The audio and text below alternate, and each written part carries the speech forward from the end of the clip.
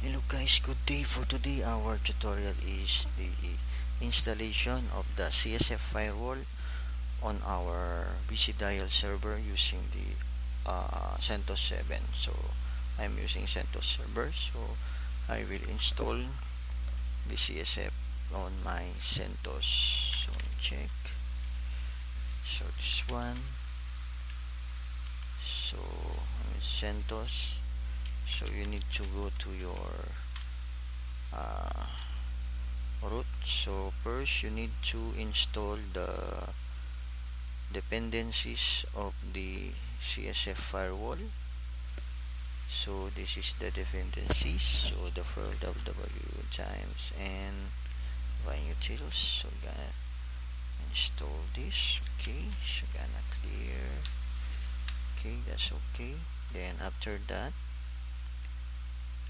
you need to go to CD, or you can, if you want, where you want to put the downloaded file. So me, I want to put on directory src user. I change the directory from root directory to cd user src. Then I will download using wget, then to download the file for the CSF. I'm gonna clear, and then you need to change the directory again to your CSF. Oh, we need to extract it first. Then CSF dot tc. Okay, and then CSF. Okay, so that's all the files under the CSF folder, and then we're gonna proceed for the installation. So sh, then the install, then sh, then press enter. Okay, so installation is complete. Okay, and then after that we're going to make a test if our installation. So we need to change directory again to user local, then CSF /bin, and then you need to type perl CSF test.pl, then enter. Okay, so if you notice, so all the required is okay. So we have successfully installed our CSF firewall. Okay, so if I check here, so it's installed but not yet activated. So we will need to, because right now it's still open my fort, my MySQL fort. This is not good to your server. We need to secure it so that we are on safe, so that our server will not be compromised by others. So from here you need to system control. So we're gonna stop the firewall D and disable it from startup. Okay, and then after that you need to go to the CSF configuration file. So my editor is nano, so nano, then h csf.configuration, and then from here you need to enable. So just put on 0 so that our CSF firewall will be enabled. Then control 0 to save, then enter, then control X to exit. Okay, so after that we need to ready to start our CSF firewall. So I'm going to change here, start CSF. and also the LFD, and then you need also to enable on startup, okay, and then the LFG.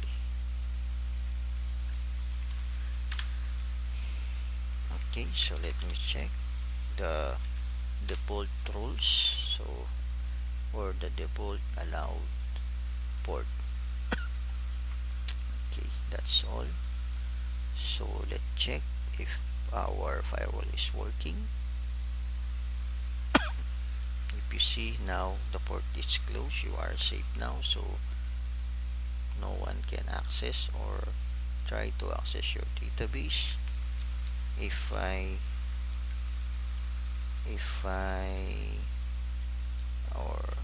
stop my firewall service CSF stop, let's check if it's open our port.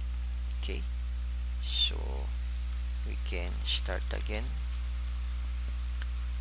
then check.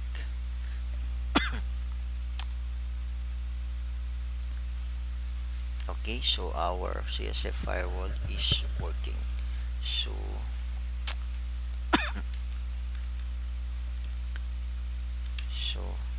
if you see here, if I check port 80, it's open.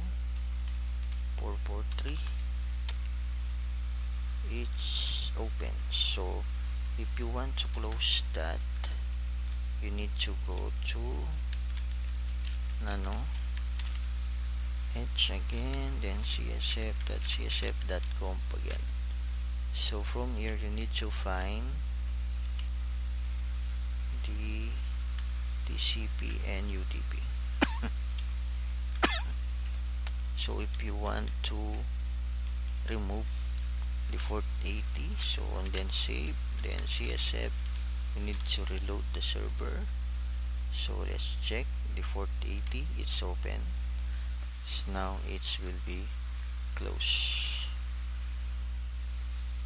Okay.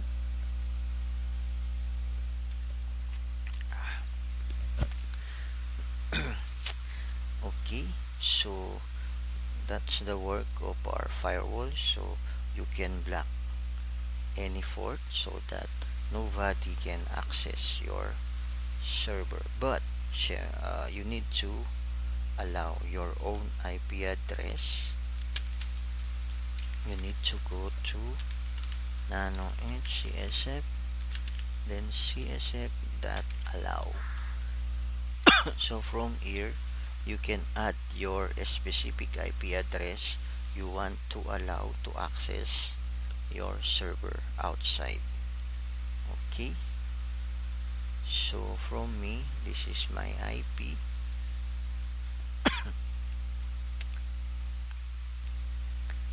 So if I then save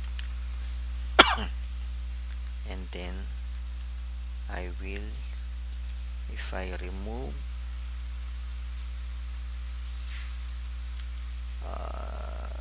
the port 3 also here, and then save,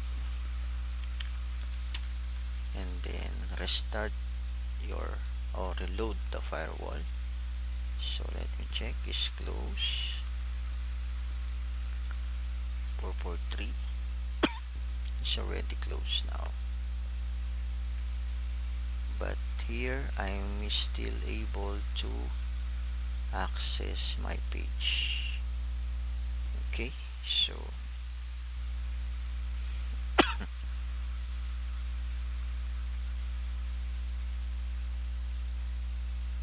okay, so I'm able to access my server setting.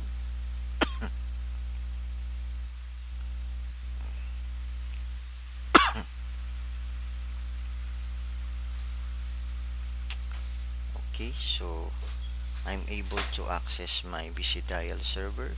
So now our next step again is to enable the web UI. So for that you need to install some dependencies again.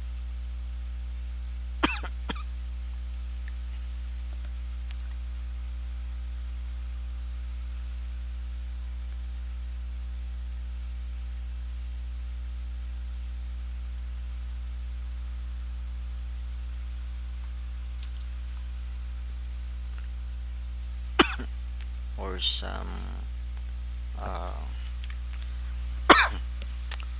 required module. So this is the required module I'm going to install. Okay, I think it's already installed on my end. And then to enable the web view UI, you need to go to CSF config again. Okay, and then look for the web UI. Okay.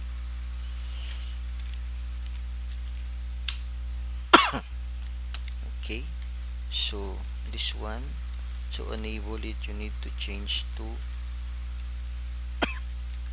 1, and then for the port, you can change any port you want to put. So I choose 80810, and from your username, so I will choose here the BG13, and for the password, you need to also set your unique password.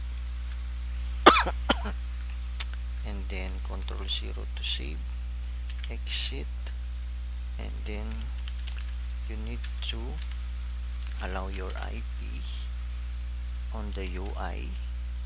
So UI.allow, so you need to put your IP address.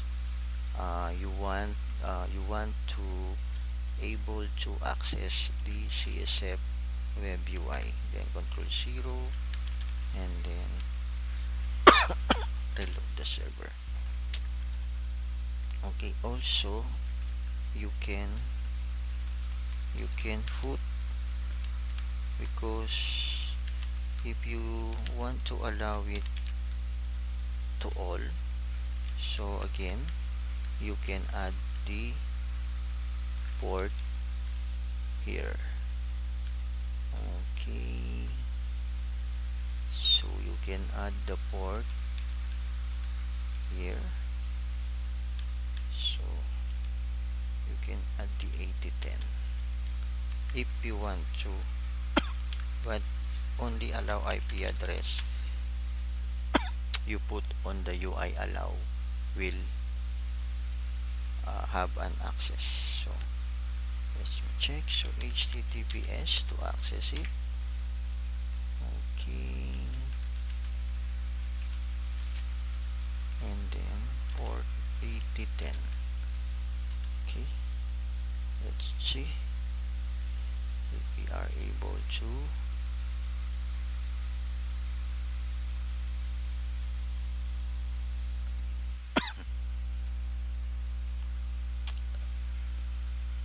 so we need to service CSF restart,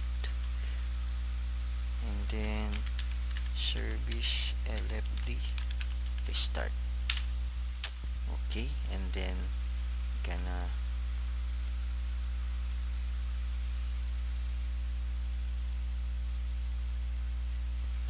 we're gonna make a test again. HTTPS, and then the port is 8010, our power port. Okay, so it's working. So type the username you created on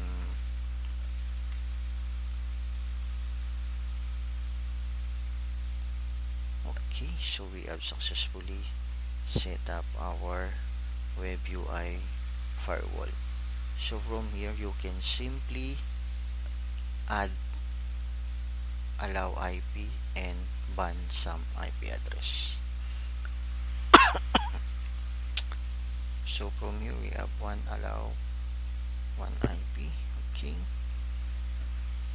Okay, so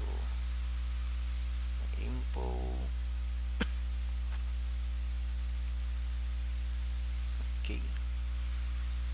can quick allow the IP. So if you want to go to configuration,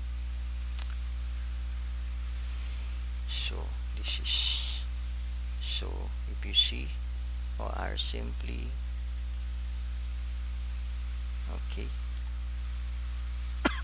you can enable and disable.